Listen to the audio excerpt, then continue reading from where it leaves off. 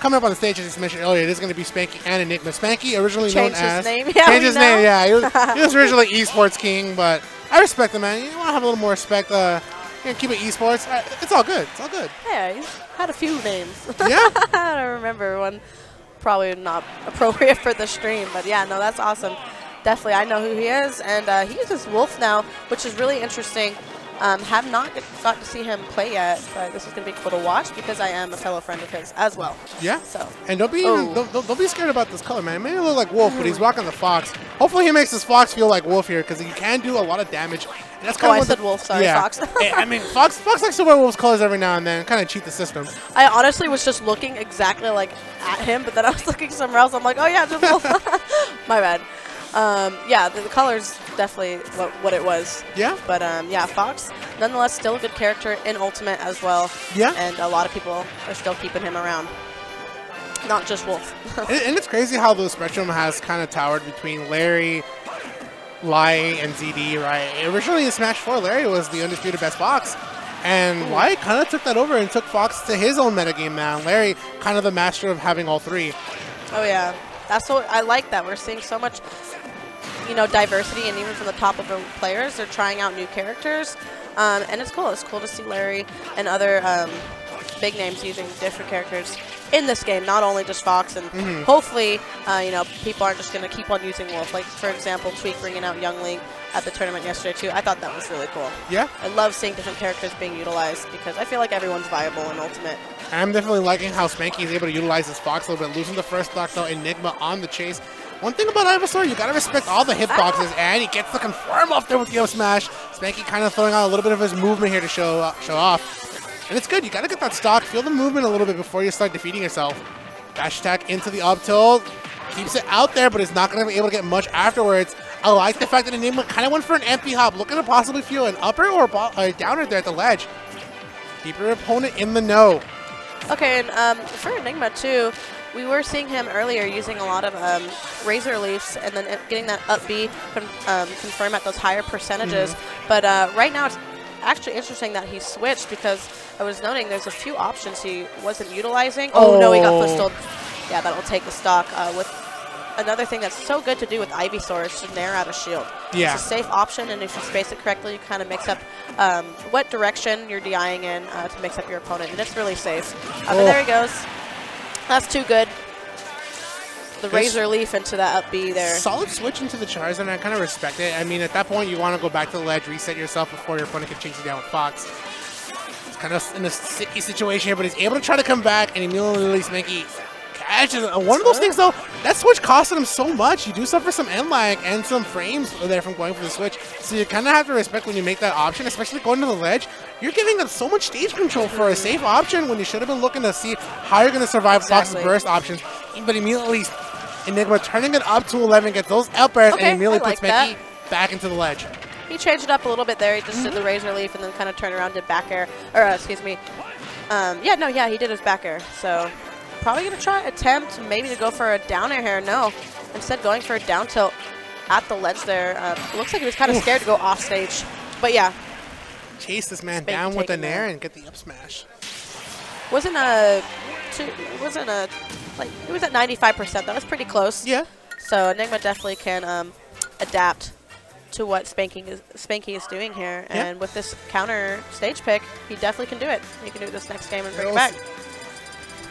I mean, if I were a betting man, I would actually ban Yoshi's on. We don't even need that stage anymore. I'm not gonna lie, that's the new Lilac. real talk. It is the new Lilac. Like, that's why you never see it, man. People just ban it. No one likes to play on it, and then there's just every now and then those few players that know how to play on the stage, so they'll purposely just pick it out of nowhere if somebody doesn't ban it. Yeah. But Dreamland, all right. I haven't seen anyone play on Dreamland in forever. I haven't seen Dreamland since Smash 4. I'm not gonna lie, Smash 4 feels like forever. Yeah, no, it has, honestly. We were just looking at the Twitch viewers, and Smash 4 has 0. It's just dead. It's crazy. But all right. Smash 4 is dead, but Dreamland still lives here, and immediately we're seeing a low profile come out from Spanky. I'm sorry, from Enigma. Is this? This is FD Dreamland. Yeah, FD Dreamland. I like it, and I like that he's getting different music here. We have so much music in this game, and it's nice if you just choose the stages, mix up the music. It's great. But all right, let's see how Spanky, or excuse me, Enigma, they're swapped again. Yeah. How Enigma will do now that he's on FD here. Fox can't utilize those platforms. Okay. Here we go with the Razor Leaf again. Good option to keep to bait your opponent to grab or to jump, for an example. That's what you kind of want to do, right? Have your opponent in a forced mindset. Okay, if he gets me with this, he's going to toss us out, so I have to go low. And then you feel like you start falling into your opponent's options. Possible down air, and we see it confirm, and the Firefox will not reach. And that was a good wait from Spanky as well when he went off stage. He knew actually that timing really well for Fox's up B recovery there. It actually stalls itself for a bit, so that was good. And there's that nair out of shield we were just talking about. Pretty good option, right? Able to have multi-hits and even possibly just fast fall into just able to come back on the stage a little bit faster. Solid spacing with the back air. One of the things about Iverson, you have to respect the mid-range game, right? You have so many options, so many disjoints. A Razor Leaf able to confirm. You have to respect it. And with Squirtle, you have to respect the speed, the damage options that he's able to have. But you got to respect the classic Fox upper. That's kind of like the tournament winner there. All right, good nair. It looks like he just, interesting, he didn't keep Squirtle out a little longer, but looks like he's feeling pretty comfortable with Ivysaur here. It's good because the way that he has the projectiles to actually keep Enigma to go for a low option or a high option, right? He has that horizontal plane covered, so that means he's forced to go high or low. And it's a good option. We even see Leffen sometimes when he used to use Pokemon Trainer. He still does, of course. A little bit, yeah. But we even see him swap back to Ivysaur because he knows when it comes to the edge guard game, Ivysaur's kind of the master of it. Squirtle the master of putting on the damage really quick. Oh yeah, I know. Squirtle likes to get those 0 to 50%. Then we usually will see Ivysaur come in, but there are a few players who do keep Squirtle out a little bit longer. I feel like he is quick enough too to keep up with Fox. Wow, that's crazy confirmed from Fox that we're still seeing. It ain't Smash 4, but we're still seeing. I mean, Nair also just combos into everything. We're still seeing the same stuff, which is crazy. Yeah. But I mean... And then like you said earlier, right, Squirtle can keep up with Fox, but I mean, Ivysaur having a bit of a tough time. He's not that fast. It's kind of like the sword character with Pokemon Trainer. That's the thing. He's a little slower. Sure, he has a projectile and stuff, but Squirtle's also able to keep up with Fox here, so that's why I mentioned it was a little interesting that we're only seeing his Ivysaur for most of the game, because Squirtle also, I feel like he is great. Please go low and please get out. Probably why he likes to stick, though, because you just get those down airs, and that hitbox is insane. So. Yeah, I talked about it earlier, right? He has that plane covered, so you force the low recovery, get the down air, GG's, free. Give me game 3. Yeah, literally like feels free, like, oh man, you went low, all right, free. Like, it's over. And honestly, it's so big. The hitbox is ridiculous. I saw the picture. It's just massive. But that was actually good. That was a good counter pick stage. I mean, that's why I tell people. Enigma. I'm so sorry. That's why I tell people. I feel like Pokemon Trainer is Ivysaur and friends. Like, Ivysaur is really the leader of the pack. Squirtle's there because he's cool. And I'm not going to lie, the fan service character is actually Charizard. Because you can't have Pokemon without Charizard. Man, you can't, but unfortunately, Charizard's so crusty in this game, man. Like, that meant extra crusty. Oh, he's so crusty. And I'm like, I used him back in Smash 4 a bit, too. Let's have to Verum, though. Verum might get upset. Why? Like, you got to show Charizard some love. You know what I mean? Gotta have that dragon love out here. I mean, you're a dragon lover. You're of course check out your Twitter here at Arisdale, lover of dragons, is a lover of Ridley. Yo, I know Ridley's my boo. He's so. I call him cute. I know a lot of people don't agree, but like he's fun, and I love the Metroid series. And he's great. He's great in this game, and I'm always telling people, you think he's bad, play me. Like I don't think he's bad. I think he's mid-high tier. Yeah, Trella makes that character look top tier over in Texas. Oh, he's crazy. I mean, I can't wait to commentate another Ridley match. I'll definitely be hyped for that. But all right, seeing a character switch here too from Spanky going Little Mac, which is really interesting because I was mentioning how I feel like everyone's kind of viable in this game, but I just feel like Little Mac is not one of those characters in Ultimate. Yeah, it is one of those things where viability and knowability can be really different.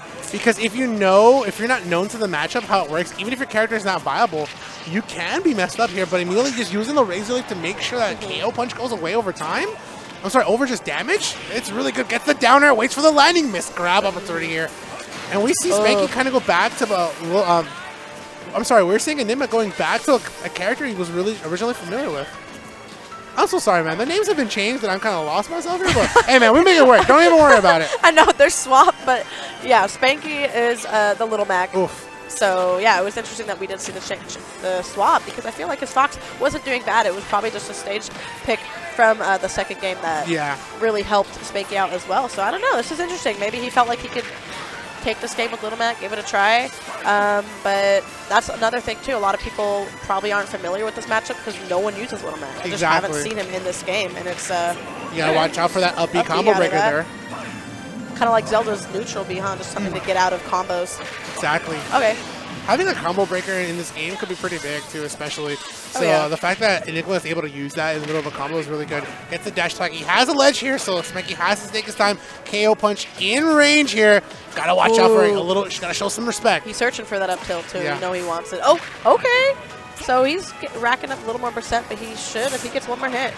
No, yeah. Slipped up a little bit there in the grab. No. I think he could have landed it, but he wanted the extra damage, but I feel like it would have killed Ivysaur anyways. Ivysaur's not too chunky. Yeah.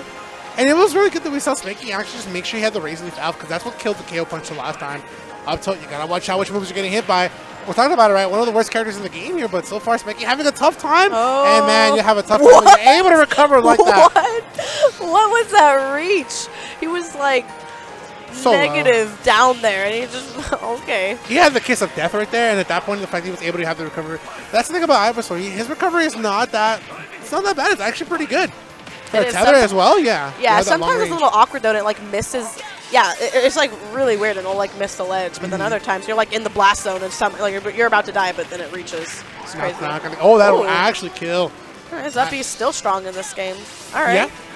And like we talked about it earlier, right? You have to watch out for it in the neutral because if you are getting comboed, you can use it as a combo breaker and immediately just trying to get out. I talked about it earlier, right? There's a combo breaker. We are suffering the lag after you go for it, and immediately Spanky going into town with a combo. And it's good because, you know what, at this point, Enigma is kind of having it even with Squirtle. Squirtle's one of the top 3 lightest characters in the game.